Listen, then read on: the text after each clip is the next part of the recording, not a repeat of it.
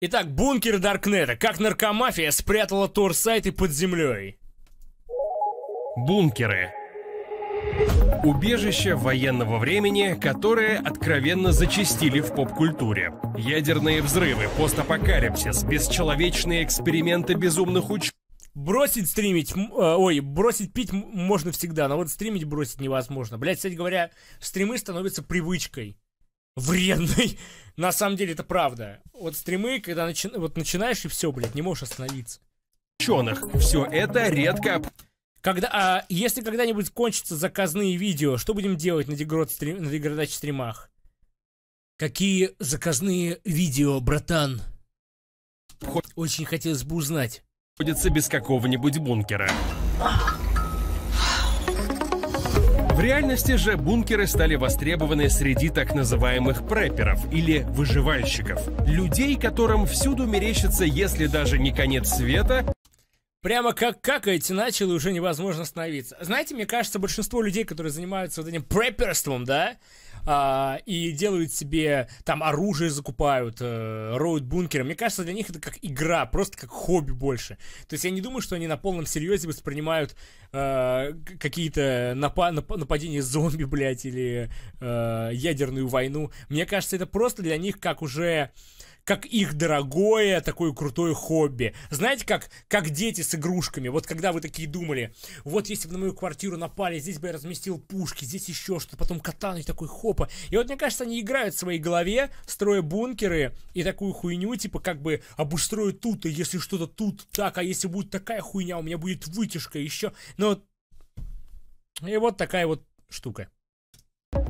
Не все, конечно, мне кажется, многие. Хотя бы Третья мировая, к которой они отчаянно готовятся. В случае глобального кризиса и восстания неуправляемой толпы, препперов будет ждать их заблаговременно обустроенное укрытие. Самые зажиточные выбирают для своих бункеров Новую Зеландию, как страну равноудаленную от Америки и Евразии. Именно там скупают землю миллиардеры Кремниевой долины, такие как, например, сооснователь PayPal Питер Тиль. Там же сейчас отсиживается крестный отец ПК-гейминга Гейб Ньюэлл с тех пор, как началась коронавирусная пандемия. Но оказывается, спросом пользуются даже заброшенные бункеры НАТО в самом сердце Западной Европы. Вот только используют их совсем не для выживания.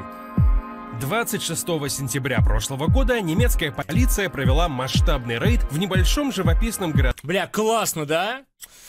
Вот есть атмосфера. С благозвучным. Еще дождик тут какой-то, видимо, недавно прошел. Я бы вот купил бы себе на вот где-нибудь здесь вот этот этаж бы купил. Охуенную квартиру, суперстудию бы сделал. Названием Трабен-Трарбах. В результате была арестована компания из 7 человек, занимавшая местный 5-этажный бункер, в котором раньше размещалось метеорологическое подразделение Бундесвера. Предводитель группы — загадочный 60-летний Герман Йохан Зент.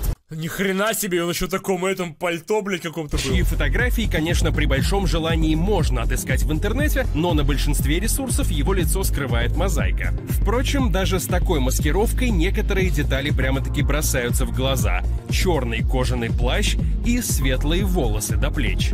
Как выяснили полицейские, в бункере Зент и его подопечные содержали гигантскую серверную ферму, на которой располагались преступные даркнет-ресурсы.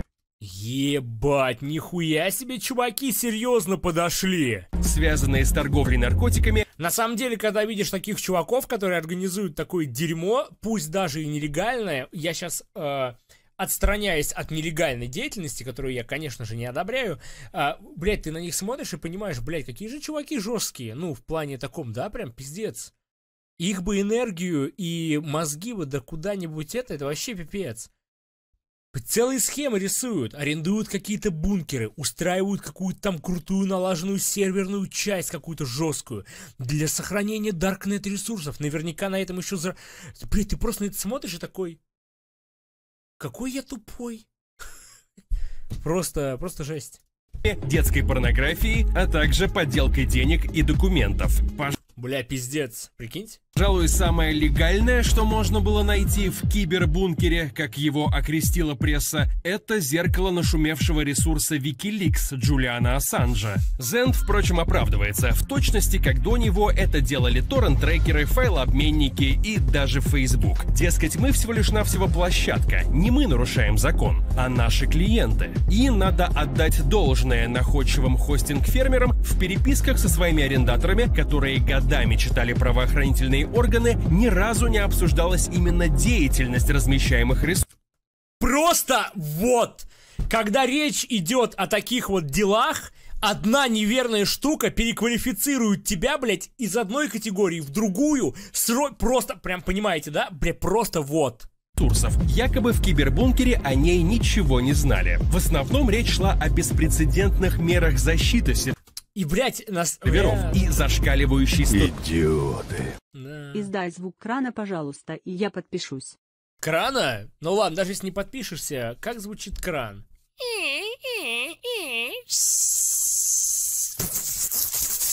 Мама отрывалась, когда тебя носила, и пила в запой.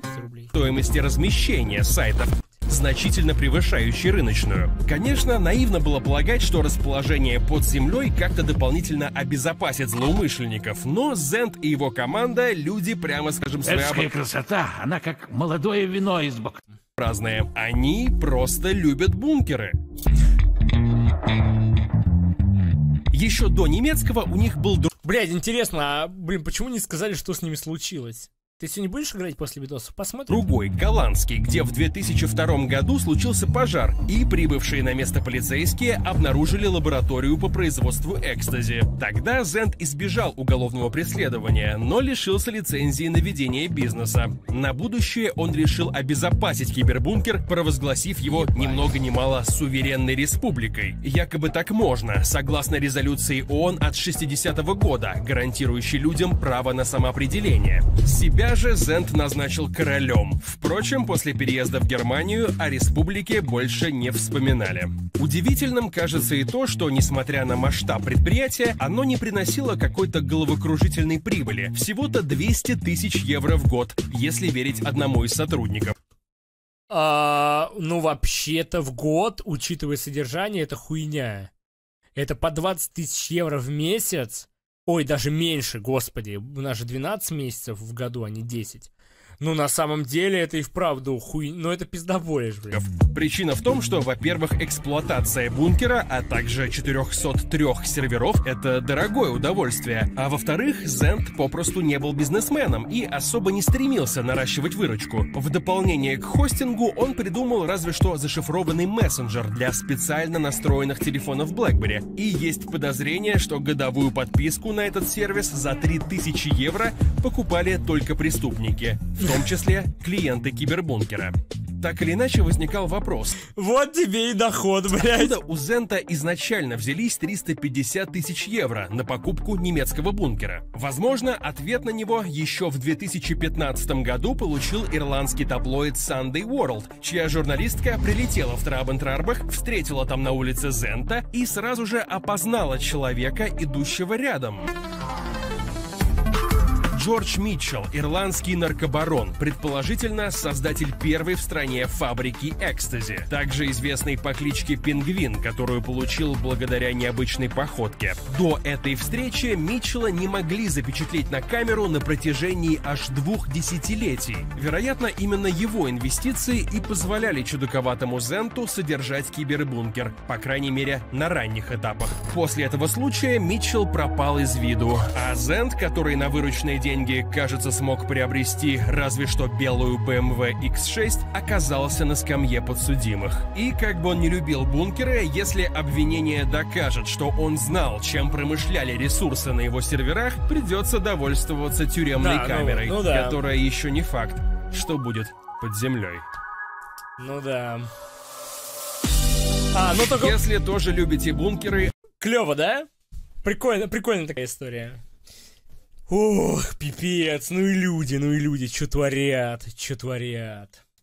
Ну и люди, ребята, какой беспредел устраивают.